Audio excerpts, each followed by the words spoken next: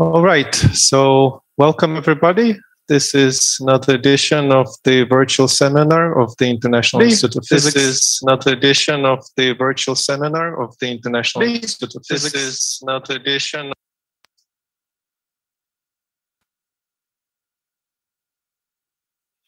Yeah, I'm not sure what that was. I'm not sure what that was. Well, Delino, I can hear myself. I'm probably everyone else. Well, Delino, I can hear myself. I'm probably everyone else. Well, Delino, I can hear myself. I'm probably everyone else. Well, Delino, I can hear myself. I'm probably everyone else. Well, Delino, I can hear myself. I'm probably everyone else. Well, Delino, I can hear myself. So let's see, there's a strange echo. We should fix this. So let's see, there's a strange echo. We should fix this. So let's see, there's a strange echo. So let's see, there's a strange echo. Let's see.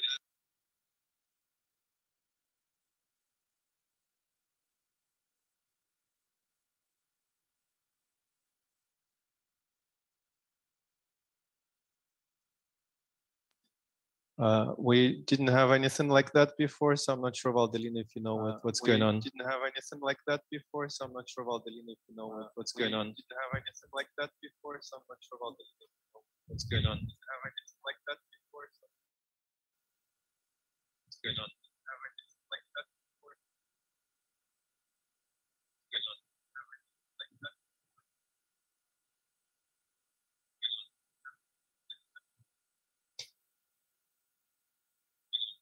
Valdelina, try to say something. I'll just see if it's my problem or maybe. Valdelina, try to say something. I'll just see if it's my problem.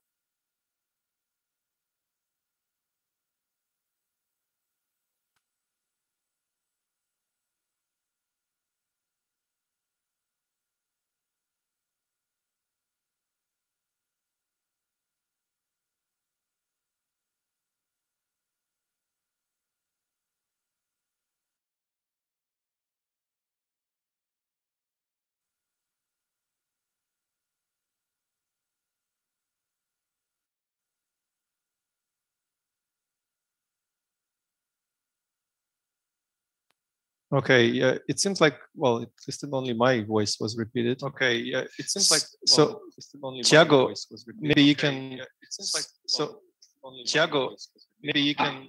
Are you with YouTube also on, Dimitri? Maybe it's repeating from YouTube.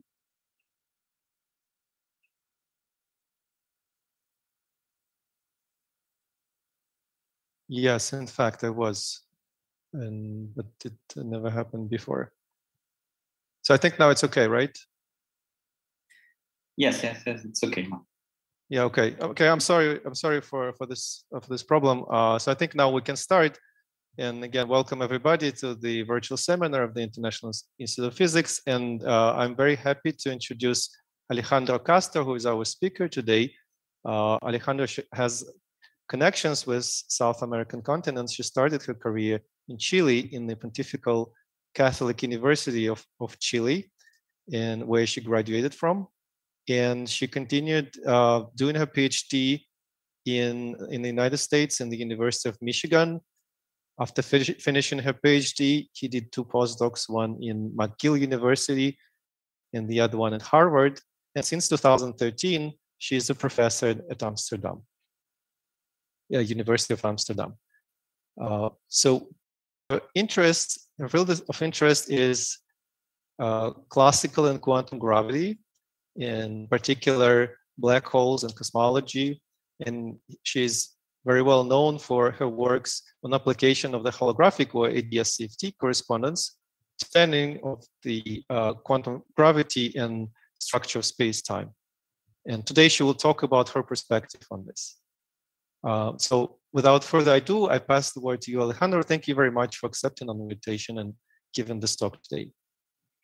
Thank you, Dimitri. Okay, so I'll share my screen with you guys. and just make sure that everybody can see properly. I hope so. Yes, we can see my pointer. Okay. Yes. So let's get started. Very good. So today I want to give you a perspective on gravity, on gravitational theories from a theoretical perspective, but also nowadays in the era that we live, I find it very useful to take also a perspective that the way that we're thinking about gravity and how to advance the field and the subject in a theoretical point of view, it's actually very useful to put it in the context and an analogy with engineering. So there's a sense in which this comes about because of my excitement and how I think the field is going to progress and how we're going to go forward. And there's a lot of opportunities and there's a lot of collaborations and different synergies. So to make this, to make this this analogy sharper and more precise, let's imagine as an engineer that what we want to do is build a very modern infrastructure, let's say a skyscraper, okay? So as an engineer, you have to come up with an original design and find creative solutions to that design so that you can build the building. So the basic things that as an engineer uses, very schematically, you will need blueprints, you will need materials, you will need tools to get to your final goal, which is the building, the skyscraper. Now, from a theoretical physics point of view, I think all of these concepts as well have a home and have an analogy as well. So in the context of how I'm going to be presenting the colloquium today, for me, the blueprints are the principles and laws that come about, okay? So are the cores of how we think in terms of physics, and what is it? What are we allowed to do given these principles and laws? The materials will come about as particles and its interactions. And because I'm going to be talking about gravity, we're also going to see geometry as a material and as an interesting material that gives us different facets. And finally, the tools it's basically where comes our creativity as a theorist. And so how do we make use of mathematics? How do we make use of symmetries? And how do we kind of implement and tie things together? So it's a little bit more abstract from that point of view, but it's basically in that context that how we kind of are clever in that context. So with these analogies, my whole presentation will be contaminated by these little cartoons and how they fit. And so with this, I'm going to divide this talk is going to be divided into 3 sections. I hope I managed to go through all of them. Sometimes I tend to run out of time, but it will be, I think it will still be okay. So the first thing that I'll do is basically give you a big panorama about what am I, in which context, what am I trying to build, and what are the big open questions, and a bit the path that we're going to take in this area. And then we'll dive into understanding a bit better what are these principles, what are the laws, and how we're trying to solve things by looking at the graphic principle and black holes. And finally, it's where I get very excited, is trying to implement all of these ideas. Okay, so how can we come up with interesting materials, with novel materials, and with new creative solutions in order to get to our objectives and have a view holography as from that perspective, okay, on something that we can actually play around and have different things to do, and there's a path forward to our grand building, which will be basically quantum gravity. Okay, very good. So this theory is about gravitational physics. And so let's first explore basically what is our current understanding of gravitational physics in a very kind of like, this will be in a very broad sort of conceptual way. And just to set the stage as a starter, gravity nowadays, it's thought in the context of general relativity, okay? So the bottom line of our understanding of gravitational physics is that according to Einstein's theory of general relativity, is that gravity is geometry, Okay. This comes up with beautiful theoretical predictions related to gravitational waves, the orbital motion of planets, the bending of light, all of things that have been tested with great precision nowadays. Now, one thing that is remarkable about these equations, and that I'll dive into more details as we get to black holes, is that these are things, all of these phenomena that I'm presenting here are not things that one has to imagine as a theorist, or they're not esoteric things, and in particular in the context of black holes, each of these phenomena actually are things that have a measurement associated. So I will be talking about them in a theoretical point of view, but one thing that is very interesting and exciting is that there's also an observational counterpart to these different types of features of general relativity. So we have measured gravitational waves, the orbital motion of stars, for instance, around a black hole was instrumental for the Nobel Prize of 2020. This one was the Nobel Prize of 2017. This one will come any day, but this is the event horizon, the imaging of black holes, which is basically understanding the motion of light. So very good. So with that in mind, there's a lot of opportunities as well in an observational round and as well as a theoretical round. Now let me focus on the theoretical perspective. So what I have in mind is the following. So I love presenting this picture because it shows a bit about how we think about physics at different stages and the intricacies, and sometimes it'll look simple, sometimes it will look more complicated. And there will be different paths. So basically, we started down here. We're going to start down here with our robust understanding of gravity in terms of general relativity. But what I have in mind is that we want to build a path upwards where I get to the round of quantum gravity, by which I mean that I could have a unified and consistent description of what quantum mechanics and general relativity is. Now, so in the bottom here, in the bottom here, we have these beautiful pictures that I illustrated to you before about the predictions that general relativity comes about.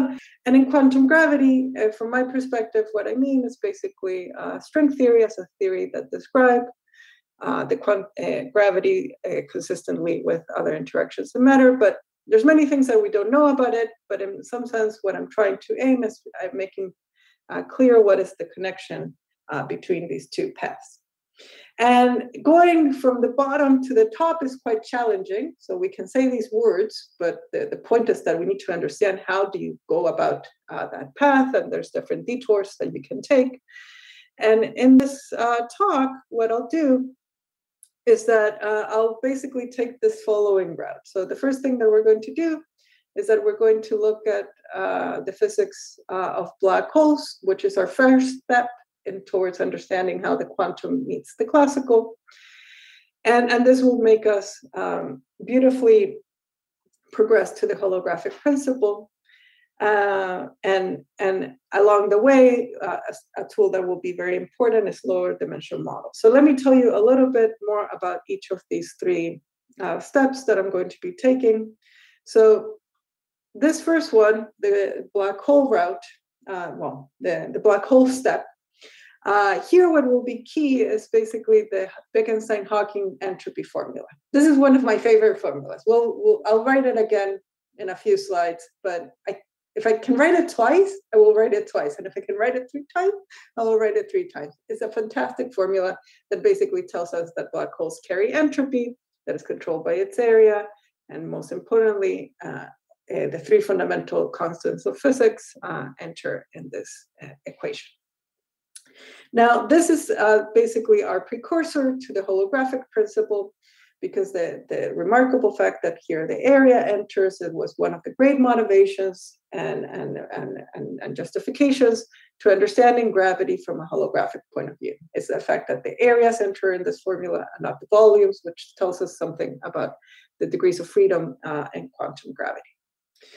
Now, So these will be two important things. But that's not quite enough for what I'm going to say today. It's also important, the fact that I'm going to be using low-dimensional models and basically to have precision and control on what I do. And one thing that I want to highlight at this stage is that despite the fact that I might be in low dimensions when I get towards the end of this colloquium, I do want to highlight that there's quite a lot of value and interest in these models, and they do say things, and they challenge how we think about gravity even in 4 dimensions. So in low dimensional models, you're very forced to think about gauge symmetries, which leads to the concept of asymptotic symmetries. And this nowadays has had a really big impact on the role of scattering amplitudes in gravity. So just keep that in mind, that this perhaps might seem like putting myself in a corner, but in what we have learned in the past decades is that it also gives us novel ways how to think about gravity in higher dimension and extend those lessons. Very good. So now, with these concepts in mind, there will be quite of interconnections between them. So what we're going to see here, so these two bottom things are going to tell us a lot about what are principles and laws that we're trying to build. And as I use lower dimensional models to say things about black holes or things about the holographic principle, there will be various concepts that come in secretly or explicitly. And these are concepts that I'm basically using as basically my materials and tools. And the end goal I'm not going to claim victory in this talk, but you can see it as my aspiration for the future of what I'm trying to do here is basically that one day we'll be able to build this fantastic infrastructure, which will be the theory of quantum gravity. So this is my panorama, okay? This is how this talk is going to look like to you and how am I thinking about quantum gravity with all these pieces and puzzles. So I hope we're ready for the second part of this talk. Yes, we are. Okay, very good. So let's move to the second part. So let's talk about black holes and this holographic principle. Very good. So what are basic things that we're trying to reproduce, understand, and things that we feel that are fundamental in our knowledge of gravitational physics in this theoretical realm? Okay. So as we stated before, we have this beautiful description of general relativity where gravity is geometry, okay? And one of like the basic, out of these equations, one of the most beautiful solutions that comes out is basically a black hole. So in this context, so when we have gravity, we know that the amount of mass that we have determines basically the shape of space time. And a black hole is a situation where the curvature is so extreme, it's so immense that at base nothing can escape. And not even light can escape. So usually for those of you that are not experts in this field, a very useful way how to think about a black hole is it's in a very similar analogy as a waterfall. So if you're out in this region sailing around, you'll be fine. But if you decide to cross this edge, which is basically here schematically will be like the horizon of the black hole, if you cross that edge, then you won't be able to go back. Okay, the same way as in a waterfall, if you pass some edge, then good luck. And unfortunately, this is a very violent waterfall because when you hit the bottom, you'll probably be gone forever. So I do not recommend crossing the edge, but we can stay outside here and study what happens outside there. Okay, very good. So I was telling you that we're going to take black holes from a theoretical point of view.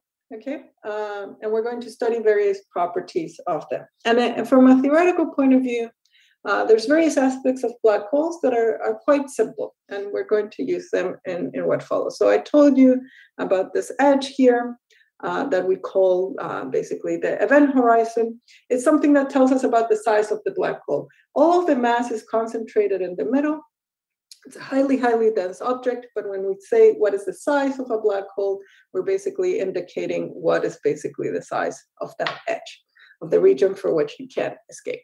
And that is determined by how much mass it's inside of it, okay? So what is the amount of mass inside of this?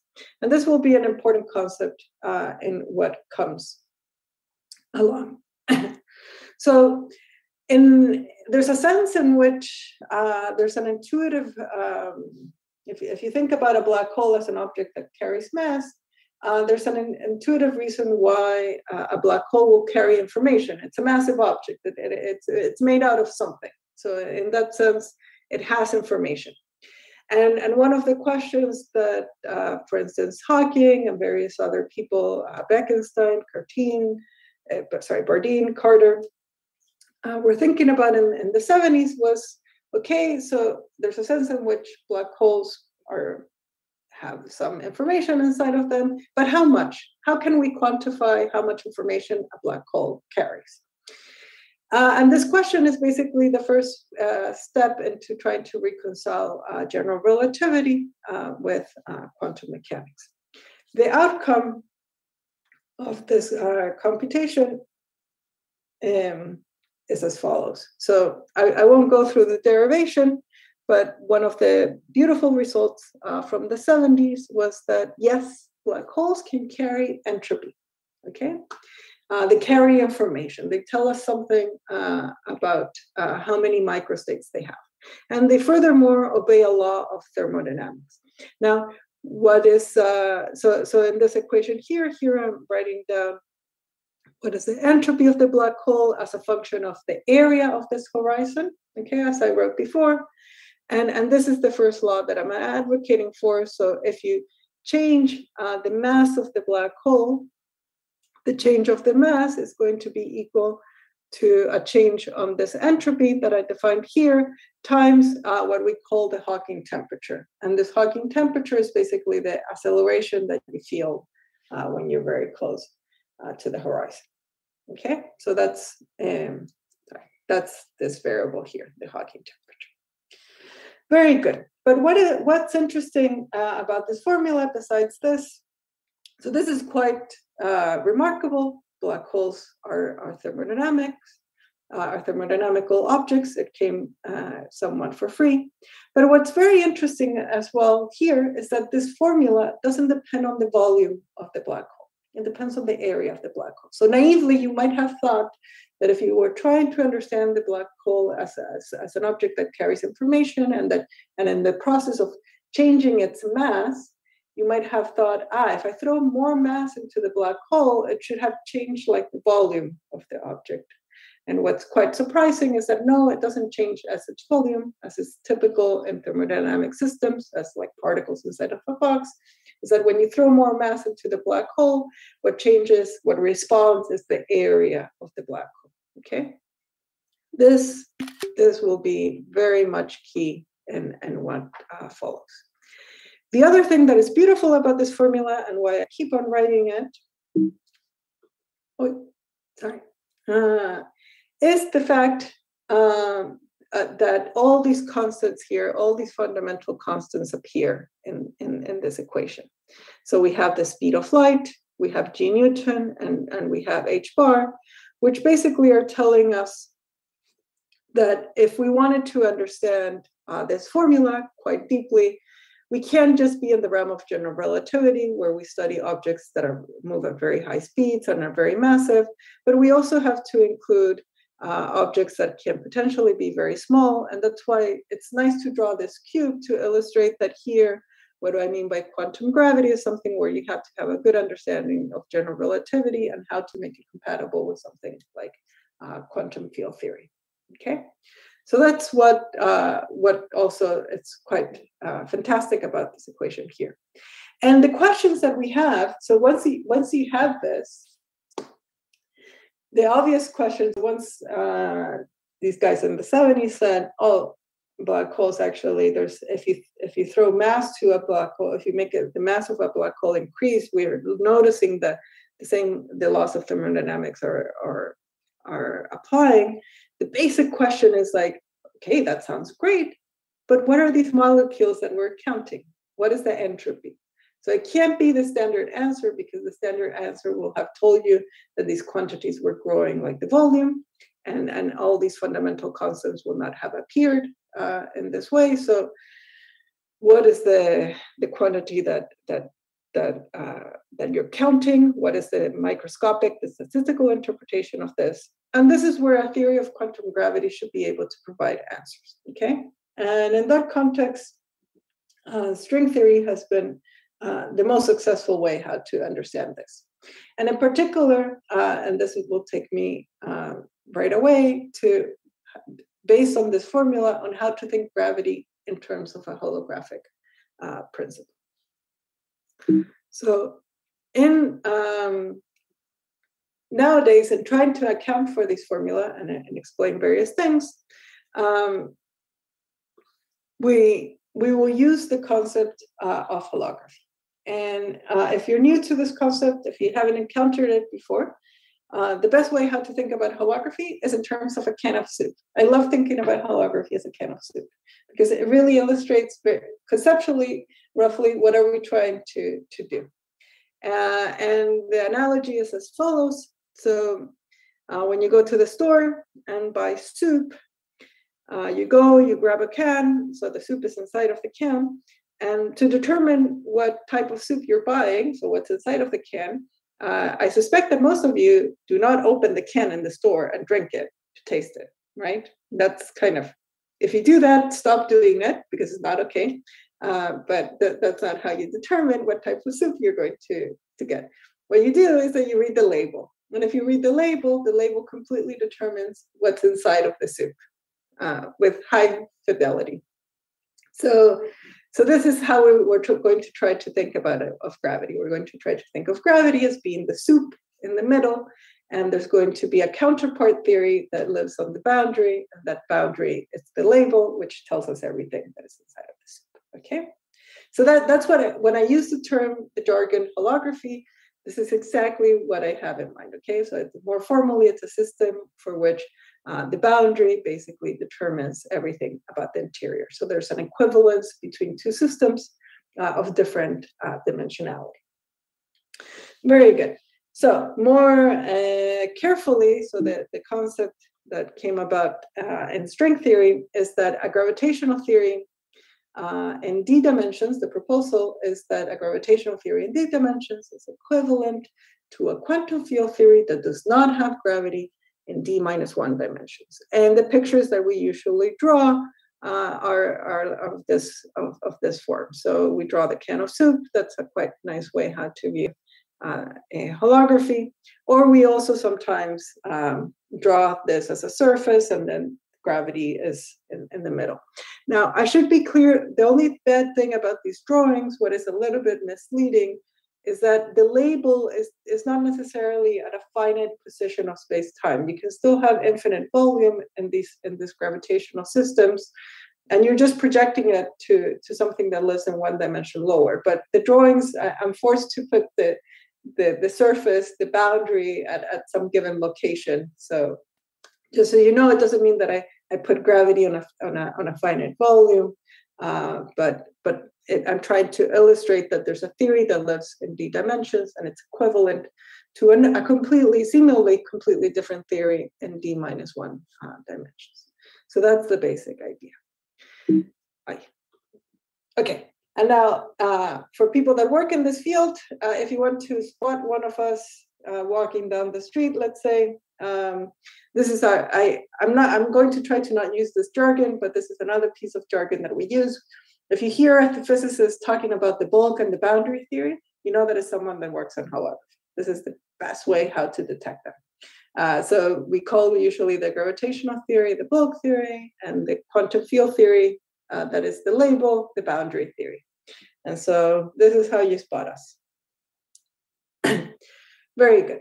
So now let's with this tell you a little bit more about what has been done in this area of holography. So this is as a proposal was basically like the evidence, the reason why I'm telling you about this, and the framework that told us like how this works was provided by string theory. Okay, so this made this proposal not just a fantasy or something intuitive that came from black holes only, but within the framework of string theory, this was firmly proposed.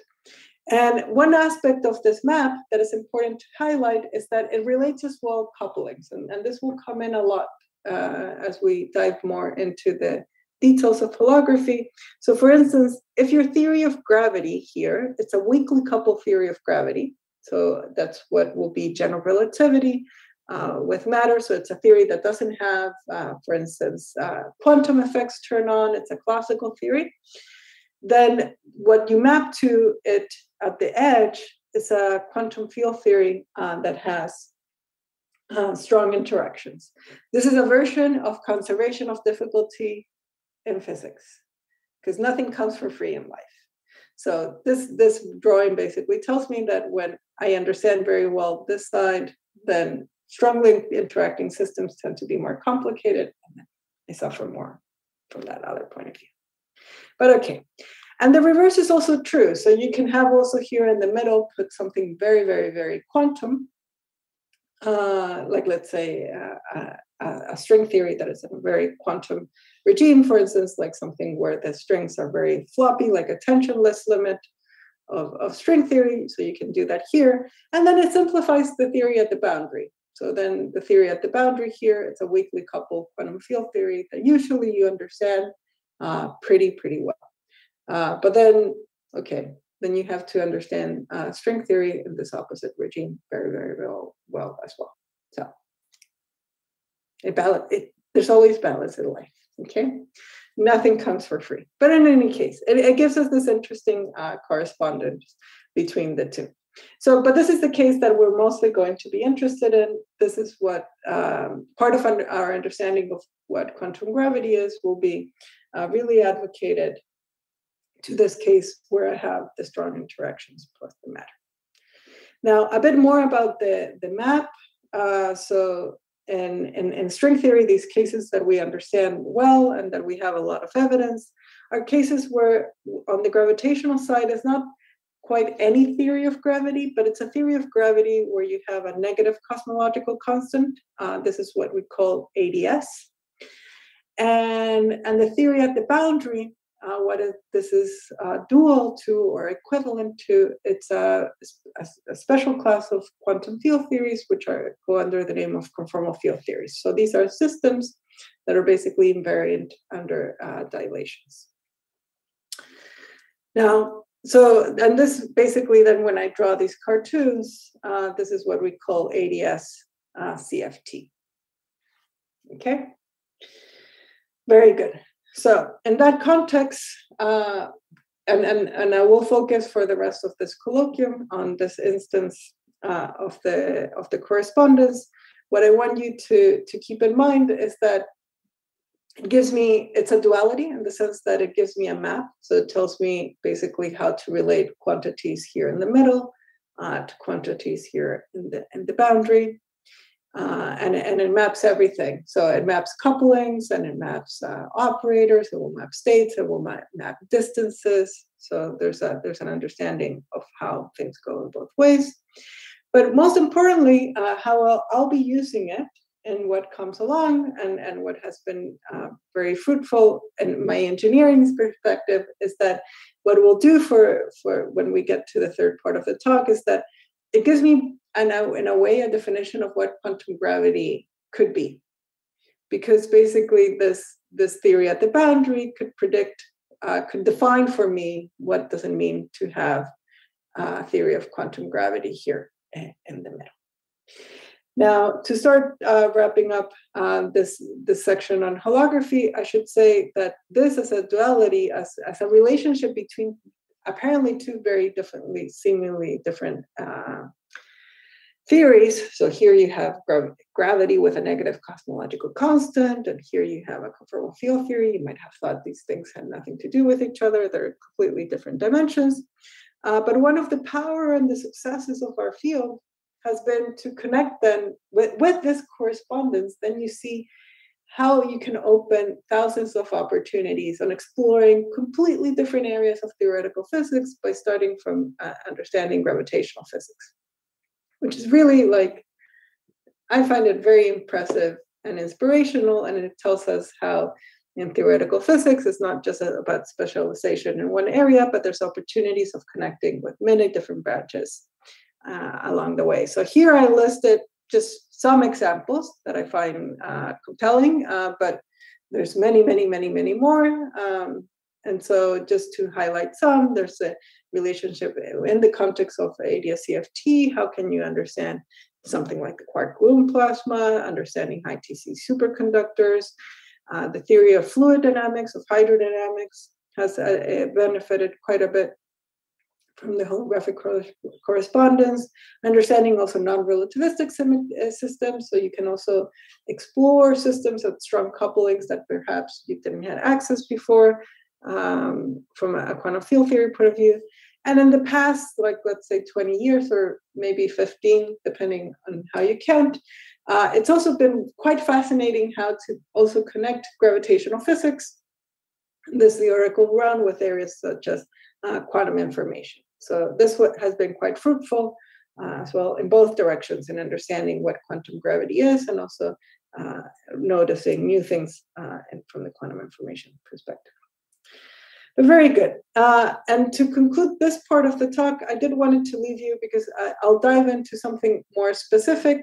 But I wanted to give you 3 roughly open questions that we have in this field about how we, like, they're not all of the open questions, they're just like the ones that I find kind of cool. So, and since I'm talking, then these are the ones that I'll mention. But 3 questions that are interesting. For instance, the first one of them is, and this one has received a lot of attention in the past 5 years or so. Well, it has always been pressing, but there has been quite beautiful progress in the past 5 years. Is, for instance, what does it mean to dive into a black hole? So how do you understand quantum properties of a black hole? This is a highly non-trivial question because, as I told you some moments ago, if you dive into a black hole, at least our current understanding is that you will disappear, which is sad, but also more than sad, so we will miss you. But more importantly, what's problematic about that is that it's not clear what would be that process from the point of view of this duality and what the theory at the boundary is. So this is something that we're trying to understand and resolve on, like, what would that journey look like if you get into a rocket and start, like, will you be able to move books in your daughter's bookshelf? I don't know. I don't think so. But if you've seen the movie, then you got the joke. If you haven't seen the movie, then I just said a really a combination of sentences that made no sense. But okay, you can ask me which movie I was referring to if you haven't seen the movie. Very good. Now, the other question, which is quite interesting. So I was advocating here a lot for this instances. I introduced you to this concept of ADS-CFT that came about in string theory. But of course, not all theories of gravity have a negative cosmological constant or are defined in a space that has negative curvature. Our universe, we have positive curvature, or you might think that you might want to apply this to cases that are Minkowski. And this is an important area of work. So what is the form of the correspondence? What are the tools, the dictionaries? How can we understand gravity in other situations? So there has been made progress. It's just that so far, the places that we feel more comfortable and confident about the correspondence are these ones that fall under the realm of ADS-CFT. But the big idea is to do this in more cases. And finally, and this will be the focus of the last part of the colloquium, is to take this correspondence seriously and say, if I have a quantum theory at the boundary, what do I need to do to it? So what are the materials and the tools that I need such that the outcome is just general relativity? And this is also as well quite challenging. And many explicit examples that we have in string theory, the outcome here is not just pure general relativity. It tends to be matter, it tends to be general relativity coupled to other degrees of freedom. And so we still don't have very good control on what are the things that we should specify here in order for us to get like what you might consider like the most minimalistic version of gravity. Very good. So that concludes the second part of this talk, and I'm going really well on time, so I'm very proud of myself. So let's go through the third part, and let's talk about putting into use this holographic principle, okay? And it will be in the context of ADS CFT. So we have this question. This is the very last question that we had. And I want to do this, and I'll do it in the context of ADS CFT, because even in this version of holography, this is an interesting question, and it basically will tell us, even in cases where we have negative curvature, it will tell us about how space-time emerges in those situations. So. Very good. So we're going to do that. And so let's understand a little bit what is the state of the art. So we do have examples that are very concrete. And then there's many, many instances in string theory, but there's very few examples where we can really explore this duality at different regimes. So I was referring to you that, you can put the quantum theory at strong coupling or at weak coupling. And that gives you different, also it changes the couplings from the gravitational theory. So we can tamper with the couplings on this side, and we know from some explicit examples that it tampers with the couplings on this other side. But the control, in order for us to prove this correspondence and say, yes, this is all established and done, is that we're not really good at exploring, like having systems of strong couplings are difficult. And so it's one of the things that we're working on and trying to understand better the correspondence and understand the fundamental mechanism by doing these type of examples. So here I listed my 3 favorite examples that kind of highlight, like, okay, these are cases that are best understood, and they're ordered by number of dimensions, but they're also ordered by amount of understanding. So coincidentally, so the best studied case and the one that we actually have the most control in terms of these different regimes of the couplings is the case of ADS5 CFT4, where the statement is that type 2B string theory on ADS5 times S5 is dual to n equals 4 subarium in 4 dimensions. Okay, so that's the case where the most amount of evidence and different regimes of the theory have been done, and as a member of this community, you can feel very proud about all the beautiful results there. The next case, it's also a lot of things have been understood and said, but of course, there's a little bit less knowledge. And then amazingly, the case of ADS3 CFT2, which I'll start focusing on in a moment. It's a case that we know a lot, but we also have the less control on this on these different regimes. On how do you tamper with the couplings. But okay, so with that, if you really want to say this is the way to understand gravity, and we want to prove, let's say, ADS CFT, and say this is an established understanding of quantum gravity, it's not just a proposal or a conjecture, we need more than a few examples, okay? So it's not enough to just state a few of them and then think that it works. So the strategy that I take in saying, okay, how am I going to overcome this? There's 2 ways, 2 questions, 2 possible questions that I've asked and tried to get to overcome these difficulties.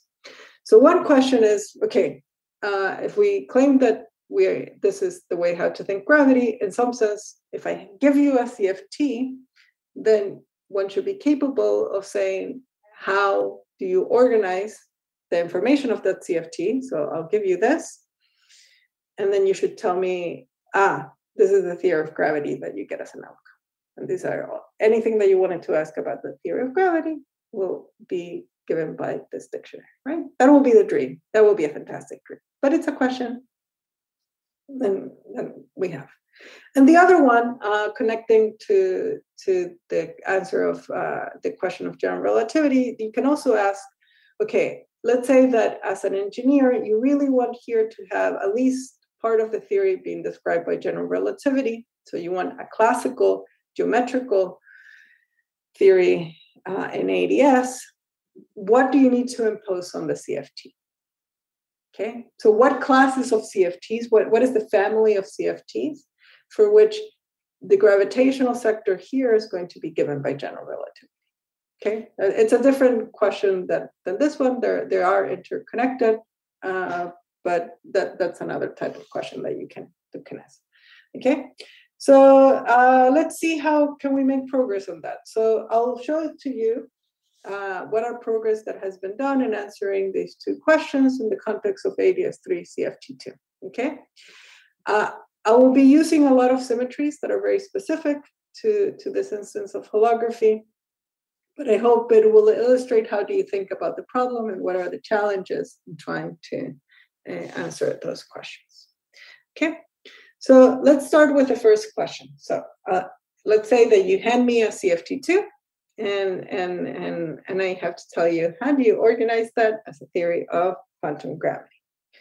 So two fantastic CFT2s that I think are wonderful are the Ising model and the tricritical Ising model. So these are basically, the Ising model is basically a system of spins, and the system of spin has a critical point for which it becomes a CFT, the tricritical Ising model as well. And in the language of CFTs into dimensions, they fall under the classification of the Virasoro minimal model. So this is a CFT with central charge equal to 1/2, and this at the critical point of the tricritical Ising model, it will be a CFT with central charge 7/10, okay?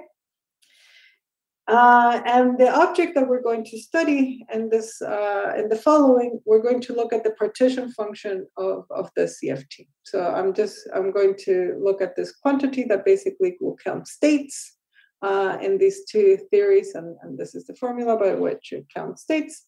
And the question will be basically, can I write down that partition function that counts states in the conformal field theory as an object that can look like a gravitational path integral, okay? So is this possible? Now, when I write down gravitational path integral, so the C gravity, what it means is basically it's viewed as a sum over all possible geometries, and here at the CFT, when it's put at finite temperature and you define the partition function, you're counting, you're basically defining the topology of a torus. And so what I'm thinking in this context of gravity is that I need to sum over all geometries that have the topology at the boundary of a torus. So they're basically going to be a solid torus. So from the point of view of my can of soup, what I'm doing is making time periodic. So time went up in the can of soup, and I'm identifying time, okay? And then there will be contributions to this path integral coming from thermal ADS and the BTZ black hole. Now, what I want to, like, in constructing the sum, we're going to think that we only have gravitational degrees of freedom. And so then basically the geometries that can contribute to the sum are literally thermal ADS, which you can view it as basically the ground state of the system. And then there will be a whole family. There will be many, many, many other contributions to this path integral that will look more like a black hole type contributions. But they're countable, and you can basically do this sum. So, and in doing that sum, this path integral, so if these are the geometries that you have in mind, this gravitational path integral will basically look like this, okay? So this is a succinct way of how to describe all of the contributions that come from the path integral in quantum gravity, if you only think that your contributions are these geometries. But what is the answer to my question? So are these two things related? And the answer to the Ising or the tricritical Ising, and the answer is yes, meaning that this CFT partition function that was organized as a sum over all states in the Ising and the tricritical Ising model, you can recast it such that it looks in this way, where you would have said, that would have been the same way that I would have organized a gravitational path integral. So that's quite nice. So I basically gave the Ising and the tricritical Ising model a gravitational interpretation, because they're partition functions which are usually organized as a sum over energy states over its conformal dimensions. You can rearrange the sums in a way that it has this form, which has a gravitational interpretation. Now, what I'm not telling you here, some important remarks now I'm telling you, so I will tell you.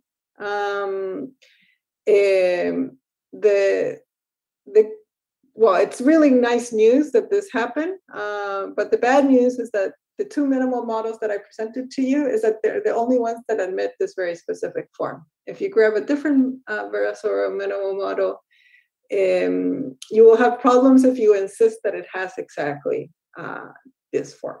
It doesn't mean that it doesn't have a gravitational counterpart, but it's much more difficult for us to identify what the gravitational counterpart is. So for these two examples, we can clearly identify the gravitational counterpart by looking just at the partition function.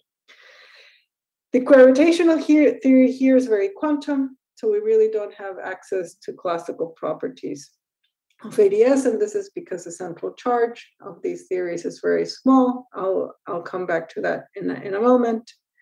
And so far, based on some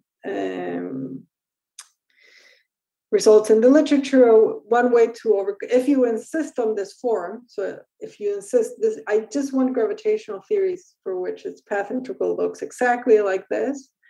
So if you're stubborn about that as a starting point, then it seems like averaging over conformal field theories is the only path forward. But this is still work in progress, so it's not. There's quite a lot of debate of if that's the interpretation or not. But very good. So that was one part of the exercise of like, okay, so if I can use a CFT, how do you organize it as a theory of quantum gravity?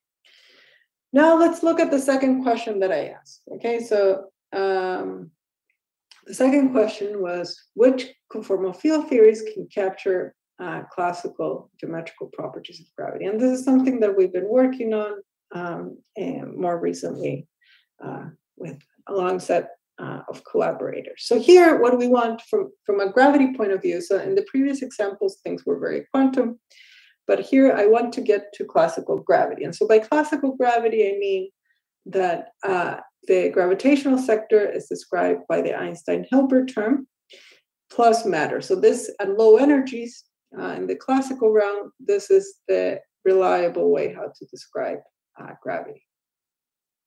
And this theory has a lot of universal parts of its spectrum. So if you look at the solutions of this theory, you will always have like these BTZ black holes that we were talking about. You will have perturbative states that are coming from the gravitational realm, and then also perturbative states that are coming from the matter part. And then depending on the theories that you have, you might have other configurations as well. So this is where it might be that the path integrals don't organize perfectly, as I was describing before, but it will not be important for what I'll tell you today.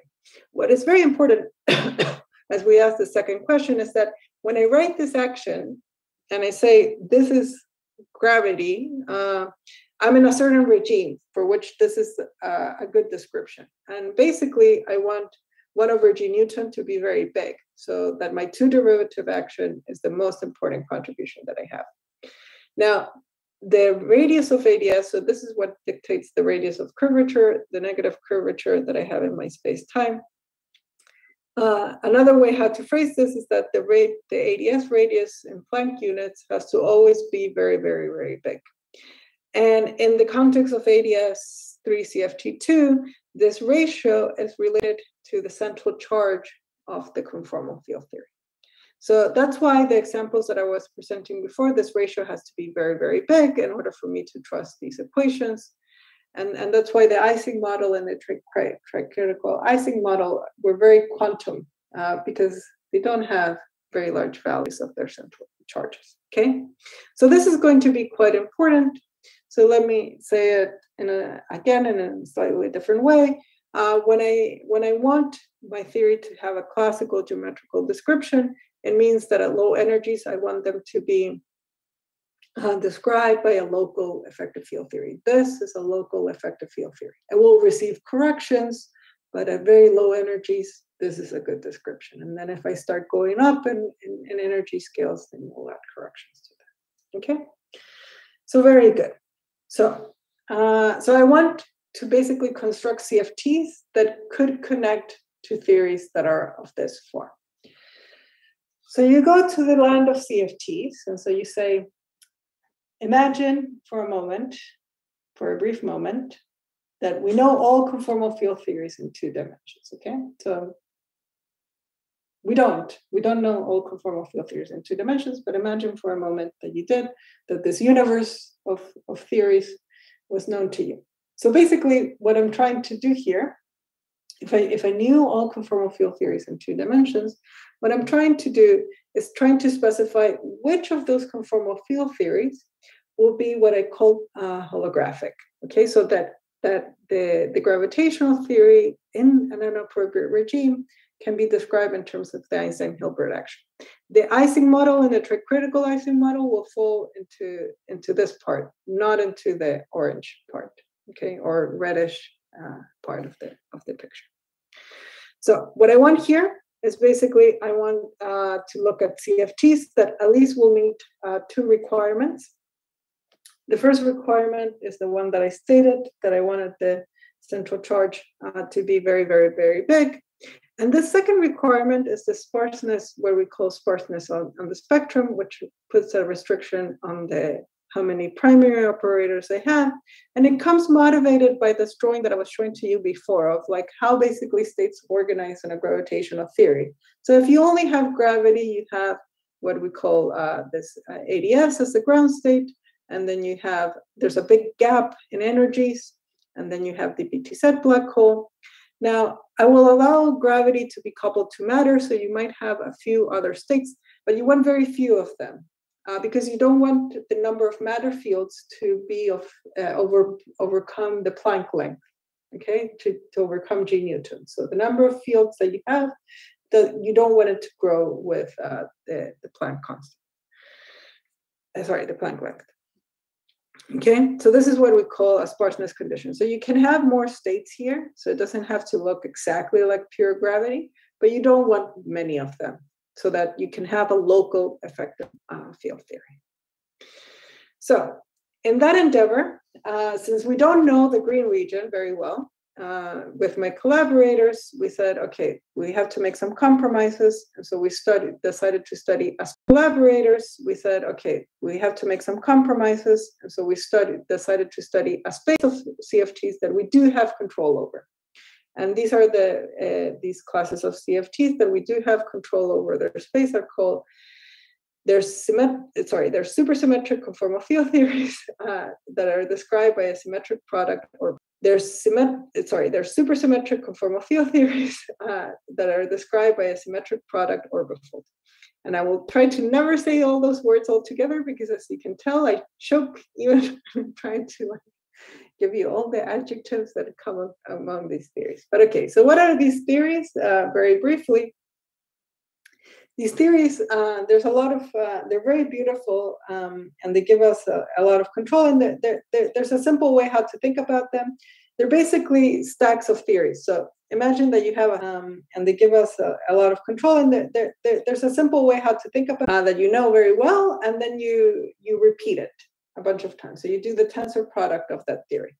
And then you tensor it, but then you also say, the permutations of the copies are all equivalent, so it doesn't matter in which order you're tensoring the theory. And that's what symmetric product orbifold means. It means that you're tensoring a theory and then identifying by the permutation group, because the positions of the copies don't matter. So that's what this big mouthful means here, these two bottom lines. And then we add supersymmetry to these type of theories. So we want theories that are here supersymmetric because it gives us control in these constructions. Very good. So in the context of these theories, what we're going to demand, so what are the conditions that we're going to impose? So we're trying to understand which of these theories could describe classical properties of gravity. What we're going to do is that we're going to impose, okay, of course, we want these theories to have large central charge. Here, this is where I use supersymmetry. So without the aid of supersymmetry, this question gets way too difficult and I don't have anything interesting to report. But instead of demanding the sparseness condition on everything, I'm going to demand the sparseness condition on quantities that are protected. So I look at supersymmetric states and those are quantities that I will demand. And then here, there's another thing, the presence of this marginal operator, because what's happening in these constructions is the following. So the symmetric product orbifold description, you should think of it, again, remember that we had this weak and strong couplings in ADS CFT. This construction looks more like the weakly couple CFT. Weakly couple in the sense that the copies are not really talking to each other, okay? In that sense, it's weakly coupled. And so this will be a theory its dual, if you just grab the CFT, its dual is going to be like a tensionless string theory, okay? And that's not what I want. I want to describe GR. And so for that, I needed to make the theory strongly coupled. I needed to look at the space of strongly coupled conformal field theories. And so what we do here with this third condition is that we look at basically turning on a deformation that will make the copies talk to each other. This is what this marginal operator is doing, and will make the copies talk to each other. And then hopefully that will take us to a strongly coupled point, okay? So that's this third condition here. The third condition is something that tells me that I can deform this theory and hopefully find evidence of a strong coupling. Now, and here, these supersymmetric states are basically something that they don't depend on this coupling that I turn on, which means that if the supersymmetric states should look similar at this point and at this point. And so if this point exists and it looks like gravity, then it should also be manifested at this point over here, okay? So that's why we added supersymmetry, and we can do computations because we can look at these states that are protected and find evidence of holographic CFTs. Bottom line, I will not give you the details on how I did this because it would take me like another 3 hours, and you probably have heard enough of me. I'm getting close to my cutoff here. I'm probably running out of time. We nailed it. So I know the intersection between these two circles. So basically, I know what are theories that meet these conditions. And this is where the theory of modular forms and making use of supersymmetry in clever ways came about.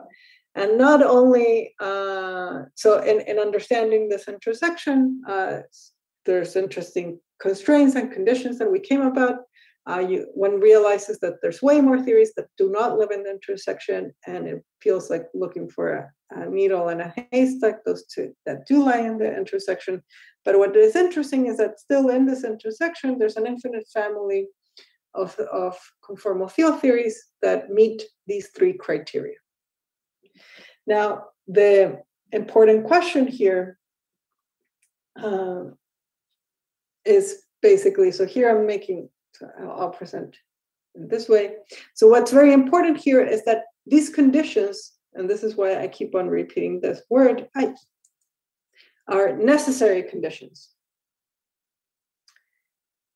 But I don't know if they're sufficient to meet my engineering requirements. So one, like what I'm describing here as next step, as this next technical steps, are basically, would you have declared that you had sufficient conditions to claim that if you met these three conditions, you would be able to design a gravitational dual theory that meets these classical properties that you were asking.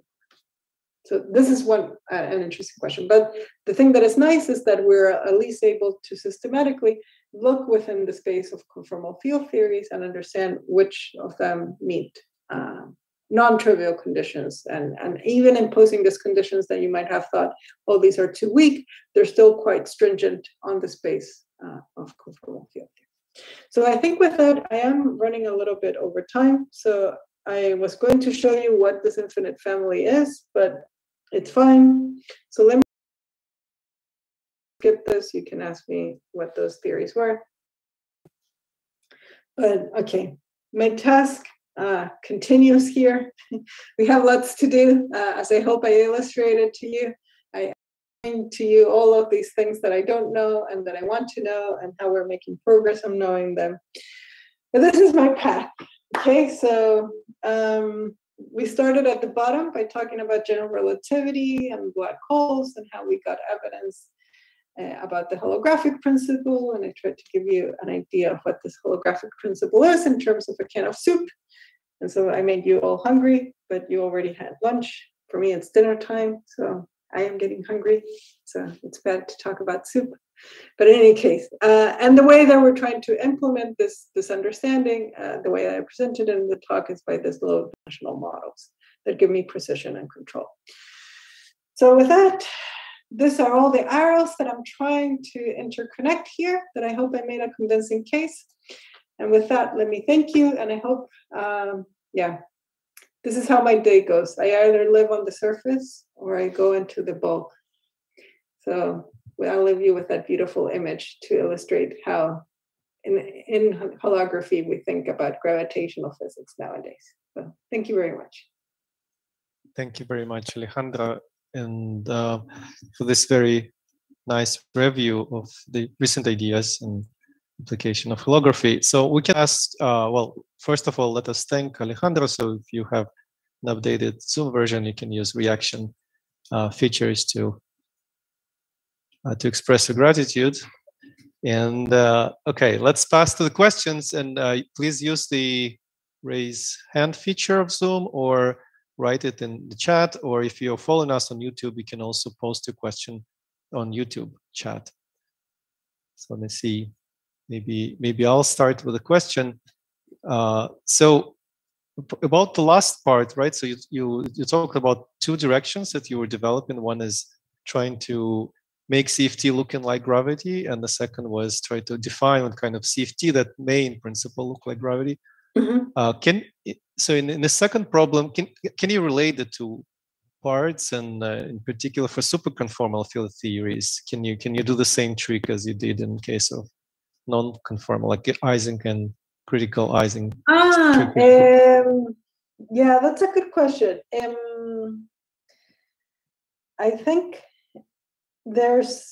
so if you have a single CFT, right, and you tell me even if the values are low for supersymmetric Virasoro minimal models, can you match them to be dual to a theory of gravity?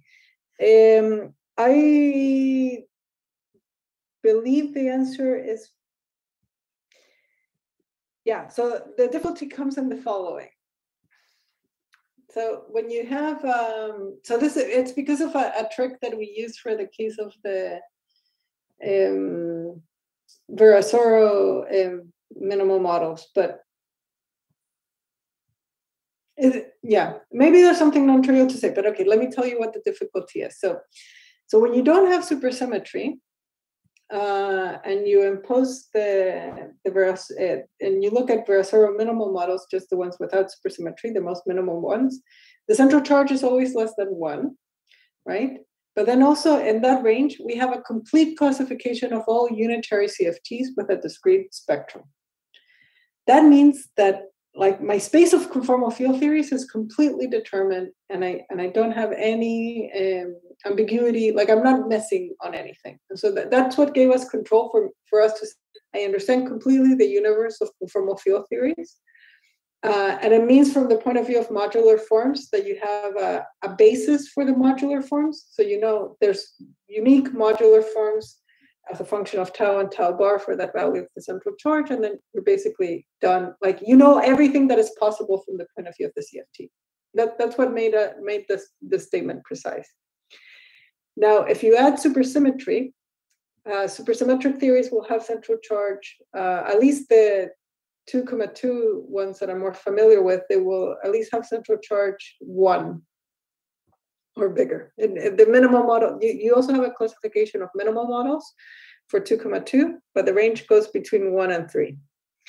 The problem there is that there is an ADE classification of Virasoro minimal models, but because the central charge is bigger than 1, I will also have other theories.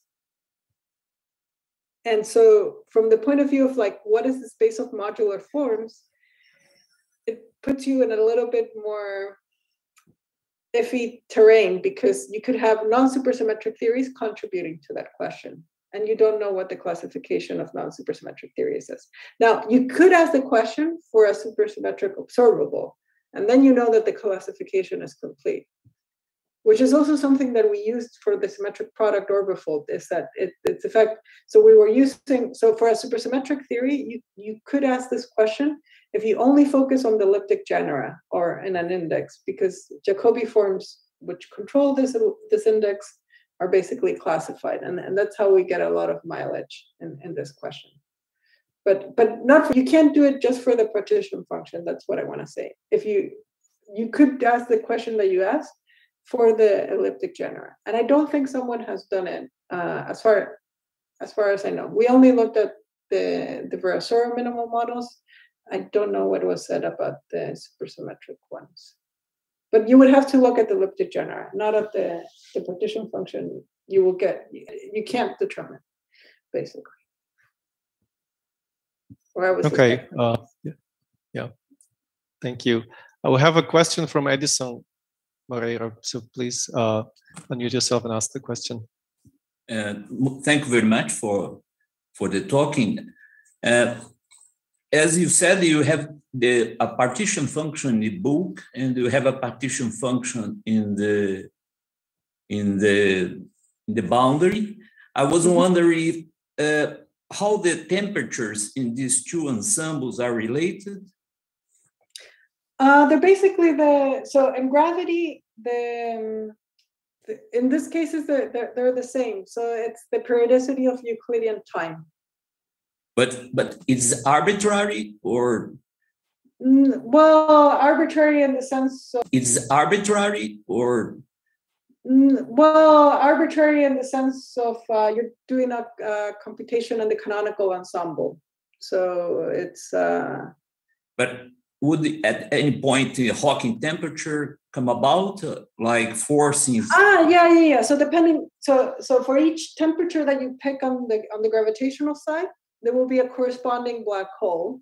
And so you will identify that. So the Hawking temperature, you can also interpret it as a periodicity of the Euclidean time. And so if you fix a temperature, there will be a black hole whose mass will give you that temperature. Yes. Yes, but that temperature would come with some reason for the boundary side. Like, for example, we know that the Hawking temperature is the only temperature that quantum fields can be in thermodynamic equilibrium with the black hole. That would be the same language that we would use in the boundary? It will be. In the context of what I presented today, I was giving more, when I view the gravitational computation, I'm taking more the Gibbons-Hawking point of view of how to think about Euclidean gravity. Right. So that's so it's not so much in terms of like the original Hawking computation, in terms of like, oh, how does the black hole respond to quantum fields? But here the computation is the computation of like, let me evaluate the on-shell action, the Einstein-Hilbert action on shell and Euclidean signature, and then the temperature corresponds to basically this. So the different way how you view Hawking's computation and Euclidean signature is that the black hole becomes a cigar geometry, and the Hawking temperature is the periodicity that you need such that you don't get a conical singularity at the horizon. So that's the that's how this. It's the same interpretation that you would do in quantum field theory, curved background. Exactly. exactly. Right. So that's the interpretation, and then there's always for any temperature. Well, if you're above, so there is a phase transition in gravity, which also will happen in the CFT. But for any temperature that you pick, when at high temperatures, there's going to be a corresponding black hole, and then the map will work. And so it's very similar. Then the ways variables are related from the point of view of the conformal field theories. You can also derive those same relationships in the thermodynamic regime of the conformal field theory. So this goes under the name of like the Carnot regime of the conformal field theory. So and it beautifully, like you see how the things that you do in gravity and the things that you do in the CFT, they match. Like it's very impressive, but yeah, it will work. Just a short one regarding the paradox, the information paradox in black hole physics. Can this approach of engineering holography as give any clue of solve the problem? Well, yeah. So it's just that there will be then different problems. One of the ways I think it's more instructive because the information paradox, there has been progress in understanding it, but I think part of also understanding that. So my perspective, and from this engineering point of view, is that part of understanding the resolution also implies understanding which, from the low energy point of view, so at low energies, we have gravity coupled to matter, or because matter exists. But in any case, but my perspective is that I don't think that any low energy effective field theory that you can write will have a UV completion, a quantum completion. And so I think if we understand better what are theories of gravity that can be UV completed, it will give an understanding of like why those additional degrees of freedom might have been important to resolve the information paradox. That's one perspective. Mm-hmm. Another perspective, and it's also based on one of the open questions that I asked, is just understanding the dictionary better. So in this point of view of like, oh, what does it mean to go into a black hole? What does it mean to reconstruct the geometry behind the horizon from the point of view of a CFT?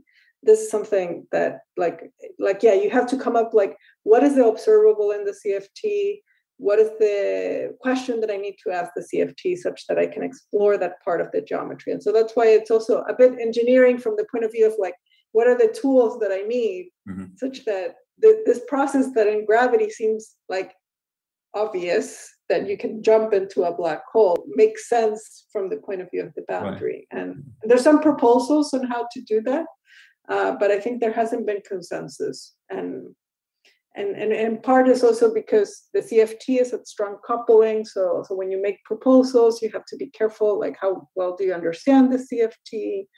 And so it's a challenging question. Okay, thank you very much. Thank you, Edson. I maybe just briefly add, but was my understanding of the question as well. So I think this recent progress, although as Alejandra said, there's no consensus, I think it is very much based on this kind of engineering or in general holographic intuition. So it was like major inspiration, although not necessarily the only way to resolve the paradox. Yeah.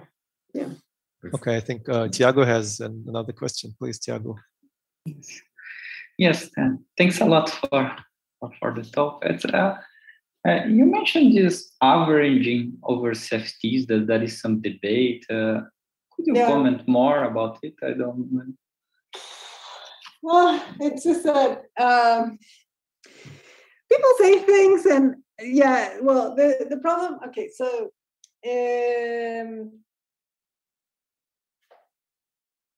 so when you have pure gravity, if you only have gravitational degrees of freedom, there's a puzzle. And the puzzle is that you have in ADS3 gravity, and in that case, it's a very explicit puzzle. So you can have geometries that have two boundaries that are, the boundaries themselves are disconnected, but you can connect them as solutions to Einstein's equations through a wormhole. Okay, so they're geometries that have two asymptotic boundaries, but they're connected through a wormhole. Now, from the point of view of the CFT, if you computed the partition function of two copies of the CFT, you should have an answer that factorizes. But in gravity, when you do the computation of what is the path integral of that configuration, because you have geometry in the middle, it doesn't factorize. And so it tells you there's a factorization problem. Now, people suspect, based on examples that happen in ADS2, some other weaker evidence, that there should be that the reason why the answer doesn't factorize, it's because there's averaging over the space of CFTs. But it's a very frustrating discussion because it's not clear what you're averaging over and what are the rules, and if you need only unitary theories or do you need non-unitary theories, and in which sense this addresses something or not, because the cases where they're capable of computing some averaging are very limited. So that's why I'm like, that's not consensus. But then there's also another line of thought that thinks that this factorization problem can actually be understood as some eigenstate thermalization type prescription. That maybe it's not due to averaging, but it's due to some prescription in how you create thermal states in the CFT, and there might be a way how to argue for this type of distributions and this type of behavior if you if you define correctly what the observable is in the CFT itself. So then you might have thought that naively you should have been computing the partition function of a CFT with two different copies, but maybe instead of averaging that, it meant that you had to give a different prescription about how the two different boundaries were connected. So that's another perspective. It's not as popular, but it is another possibility. I think all of this for me indicates that, because I think that if you have a theory of gravity that comes from a string theory that has a UV completion, I think you're not going to have a factorization problem, that all these geometries will have counterpart contributions that cancel each other and things will work beautifully. And so it just tells you, this will be for me another indication that not any low energy theory of gravity has an actual CFT, meaning that it's not a UV complete theory. I don't know. Did that? I hope. Yes. Thank you. Yes, thank you, Alejandra. I do not see other questions. So, Tiago, please confirm that there's none on YouTube. I'll probably add a comment that you mentioned that people doing ADS-CFT correspondence can be identified by talking about bulk and boundary. But you probably also know that somehow people that discussed quantum Hall effect, right, that they already had bulk and, I mean, even this terminology, I think bulk boundary correspondence was used probably some years before ADS-CFT correspondence. Oh, but I thought it was more edge, or not, that boundary? Okay, maybe edge, but I think it is really, I mean, in certain versions, it should be bulk and boundary. Okay. But okay. I thought they would talk more about the edge modes and the bulk modes, but okay. That's yeah. Okay, so then there's an ambiguity. Be careful that you might. No, well, I think secretly they're the same people in many cases, but yeah, not all of them. Okay, so thank you very much again, Alejandra, for a very nice talk and for being here today with us. And I invite everyone to continue next week with more seminars. Okay. Very good. Thank you again for the invitation. And I guess I'll disconnect now. So it was nice seeing you guys. And I hope all is well. Thank you. Same here. Yes. Bye-bye. Thank you. Bye-bye. Bye-bye.